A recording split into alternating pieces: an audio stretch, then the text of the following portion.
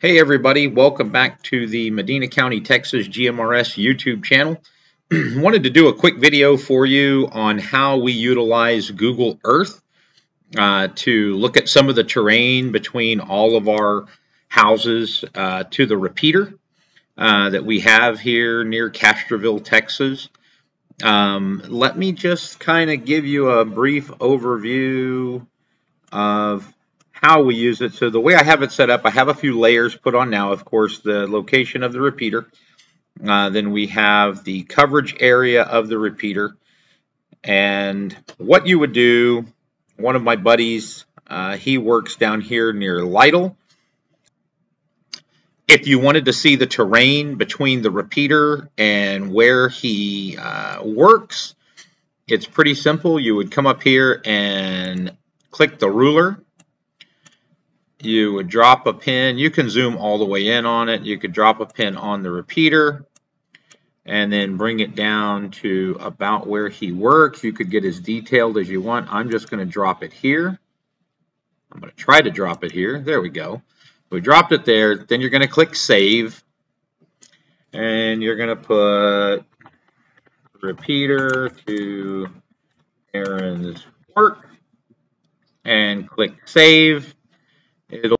It'll turn red and you can zoom out, and you'll come over here to the left to your places menu, and you're going to right click on the line that you just made and go down and put and click show elevation profile. It'll take just a second to calculate, but as you can see, so the starting point was the repeater at 967 feet. And you can see the elevation going all the way down to where Aaron works. So the highest point is 993, the repeater sitting at 967, so it does have to get up and over that hill. The nice thing is pretty much from here all the way to his place of work, it's all downhill, right? So we have pretty good coverage down in that area. So that's one example. As you move your cursor along the graph here at the bottom, it puts an arrow on the screen for where you are, so you can kind of get an idea. Let me clear that one off, and I'll show you another one. You notice it kind of tilts on you as you when you draw the line. So my wife works at the Hondo Airport right over here, so I'm going to drop a pin at the repeater, or drop a point at the repeater, come over here to the airport, click save, repeater to Hondo Airport. Click OK, come over here, right click, show elevation profile. Now this is backwards, right? Because the Hondo Airport's over here, but on the graph it's over here. So just remember that it's backwards. As I mentioned in my last video, my my simple mind doesn't do opposite directions very well, but I finally got it figured out.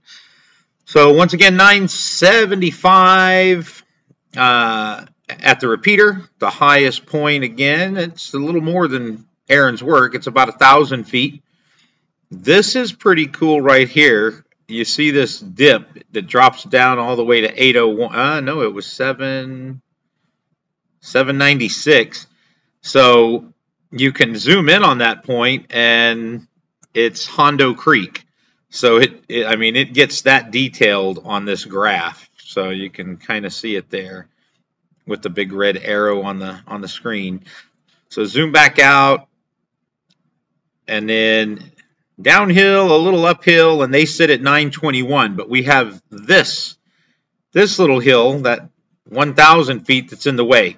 Believe it or not, on the video I did on the KG905G GMRS radio, it's clear as day from the repeater all the way to the Hondo Airport, even with that hill in front of us. So kind of gives you an idea. I know I've mentioned the terrain that we deal with out in that area a lot. And so you kind of get to see it here. I'll give you another example. One of my buddies, he lives right outside San Antonio over this way. I want to show you his profile. Let's see, let me turn that one off. And it's Don's to Tony's. So fairly short distance, right? About the same as the Hondo Airport. But check this terrain out. It is wicked. So the repeaters here at the 965, you have the 1,000-foot hill, huge drop off. If any of y'all have ever been to Castroville, the hill going up to the hotel at the top of the hill in Castroville, that's about a 200-foot hill.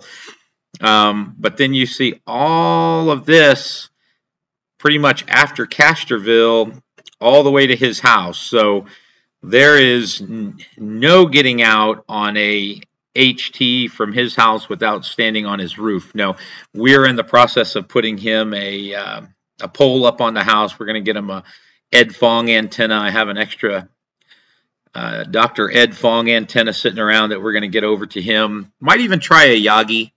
Not quite sure what we're going to do yet, but we'll test some things out. We'll make him cook us some steaks and have a antenna raising party. We refer to that as an erection party. It's probably not the right thing to call it, but it's kind of funny when you say it in public and everybody just looks at you weird. So hope this helps some of you.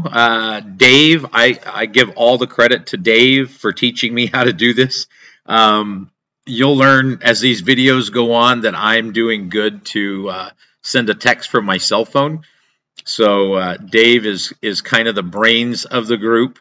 And one of the things I want to do soon is kind of explain to you who everybody in the group is.